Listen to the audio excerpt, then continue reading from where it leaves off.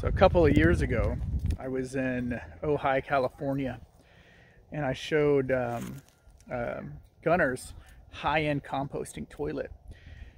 It was basically a Sunmar composting toilet. It was really nice, water seal. But this system here, I think you're going to really enjoy seeing. It's both, I'm going to show you the Blackwater system, but there's a gray water system too that I probably won't go over in this video. But in the state of Texas, all of the state is regulated by an authority that tells you what you can and can't do on the property. So this system is, well, just let me show you. Okay, so all the plumbing, the Blackwater plumbing in this house, it basically comes out here and it goes into this concrete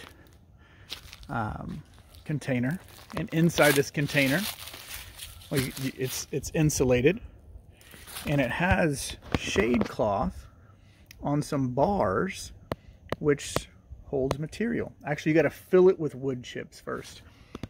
All right, you can kind of see you got seedlings even growing in, and it's insulated, so even when it's cold, it stays warm in here. That lid goes here. There's two of those lids, one and then another one underneath it, and then it's just wrapped in tin like this here.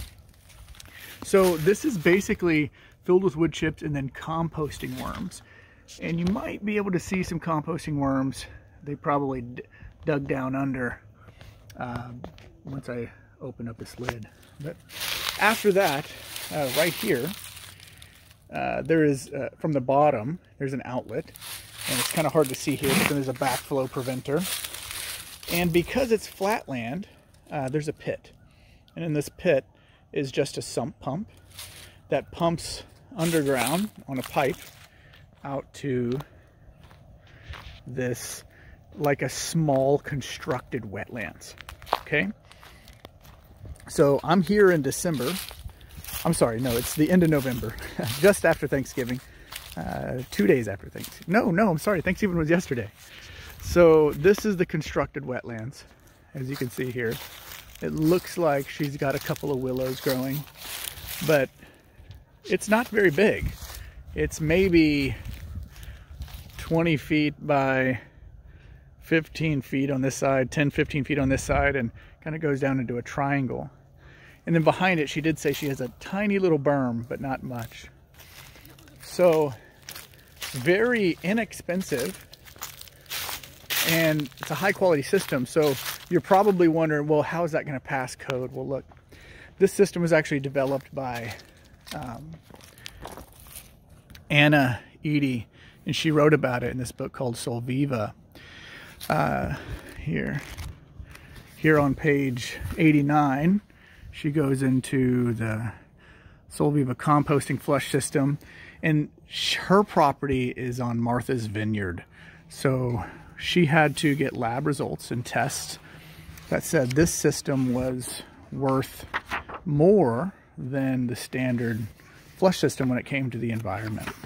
So here in the back of this book is, so she has, and good thing is she's still around, even though this book was written in the 80s, praise the Lord. She has plans for this composting system, right? 50 bucks. And so you can get the plans from her. And then here, for those of you in Texas, this was printed out in February of 2021. And this is the TCEQ, Texas Commission on Environmental Quality. That's our authority here in Texas. And so it says right here at A, permit is required. A person shall hold a permit and an approved plan to construct, alter, repair, extend, or operate an OSSF, an on-site sewage facility, unless the on-site sewage facility meets one of the exceptions in subsection F. So let's look at subsection F.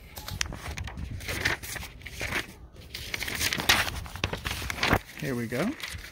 Subsection F here. Here are the exceptions.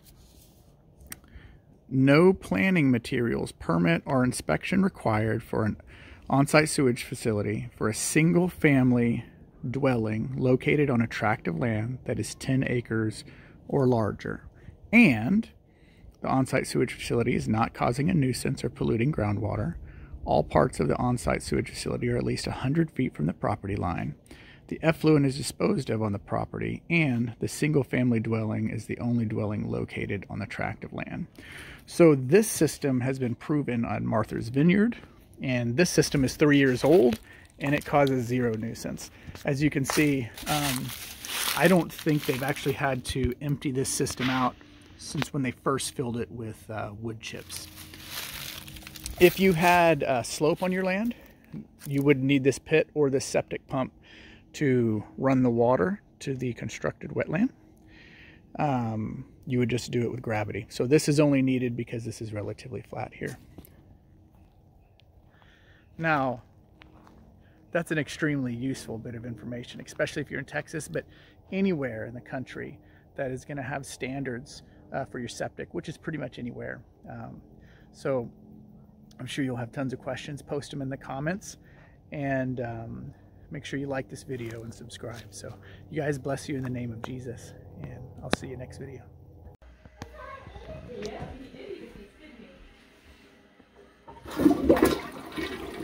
Oh yeah, thought you guys would actually like to see the toilet flushes.